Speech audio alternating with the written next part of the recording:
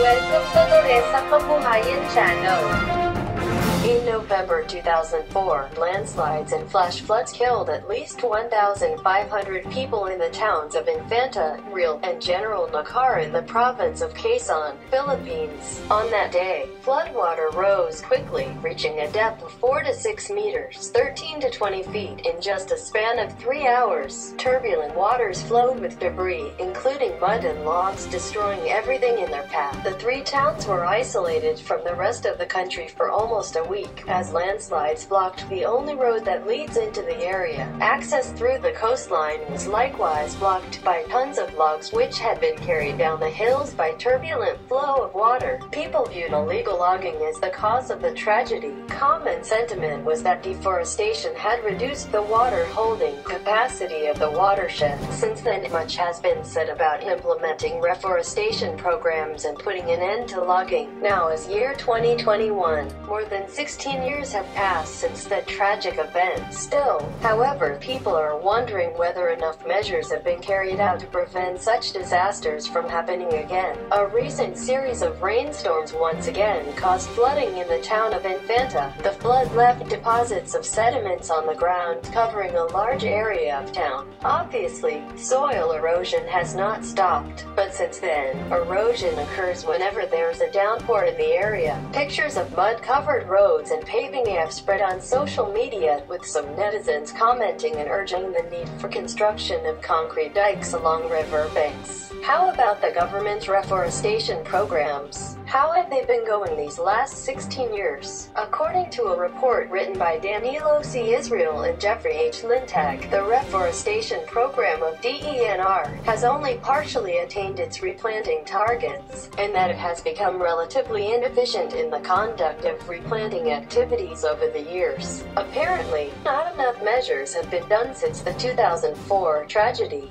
Reforestation efforts, which involve planting mangroves in coastal areas, have been carried out in Infanta. Mangroves help in the fight against climate change, serve as buffers against tsunami and storm surge, as well as provide means of livelihood to local communities. However, since they are planted in coastal areas, they do nothing to prevent upland soil erosion and surface water runoff. Water normally comes rushing down from mountains and hills within the watershed. They naturally find their way to streams and rivers, which eventually carry them to the sea. In order to prevent recurrence of flash floods, reforestation should be carried out uphill within the watershed area. Roots of trees and vegetation absorb water. They allow more water to penetrate the soil, recharging the aquifer faster, raising the water table, and increasing the capacity of the soil to store water. In the process, they minimize and slow down surface runoff, resulting in a steadier flow of water in rivers and streams. In the absence of trees and vegetation, soil percolation is slower, water table goes down, rivers and streams dry up, and surface water during downpours flows more rapidly, increasing the risk of landslides, soil erosion, and flooding.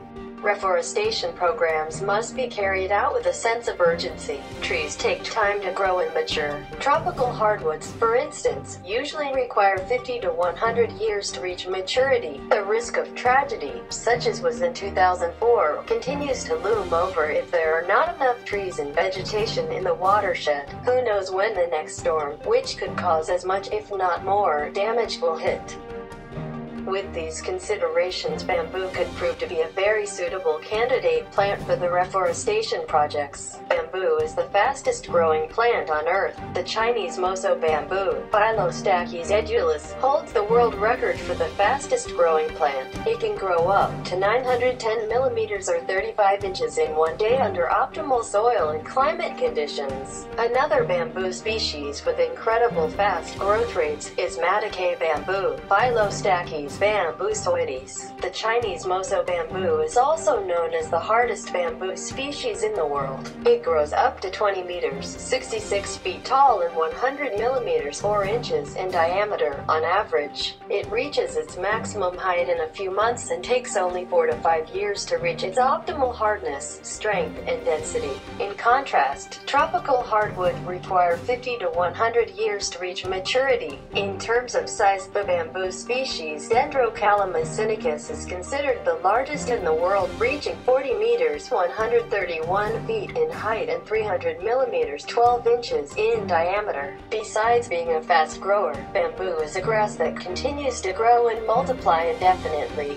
4 to 5-year-old bamboo stems can be harvested on an annual basis while new shoots continue to emerge from the ground. They don't need to be replanted after harvest. Bamboo can be used for erosion control, soil stabilization, windbreaks, wildlife protection, environmental remediation, and carbon dioxide sequestration, just to name a few among hundreds, if not thousands, of other uses. Bamboo has a very strong and extensive root system that can hold soil together, preventing the soil from getting eroded by moving water and air. Bamboo's roots absorb water and allow more water to percolate into the soil, and in the process raise the water table. They slow down the flow of surface water when it rains, resulting in reduced risk of landslides and flooding. Bamboos can be used as windbreaks to prevent or minimize losses and damages to crops and properties caused by strong winds. They could act as a buffer, slowing down wind speed, reducing and redirecting wind pressure, and lessening the impact of typhoons or hurricanes. Bamboo forests could serve as a home for animals that are in danger of losing their habitat due to deforestation. Furthermore, they trap carbon dioxide and help fight climate change. In fact, they are said to be more effective than trees in capturing and converting carbon dioxide. Accordingly, 1 hectare of bamboo converts about 35% more carbon dioxide than a hectare of regular trees. These are just a few of the many benefits of planting bamboos. There are hundreds, if not thousands, of other uses of bamboo.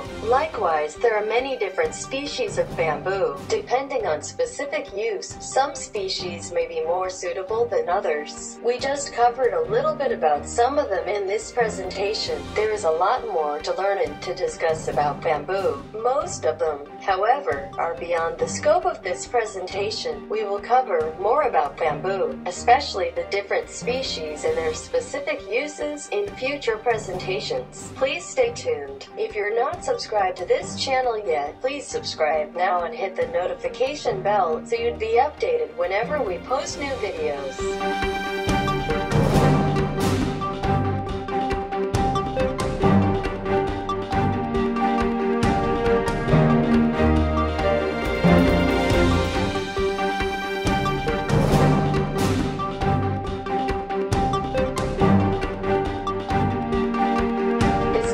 Our presentation for today. Feel free to like, share, and comment. Thank you very much. Enjoy the rest of the day.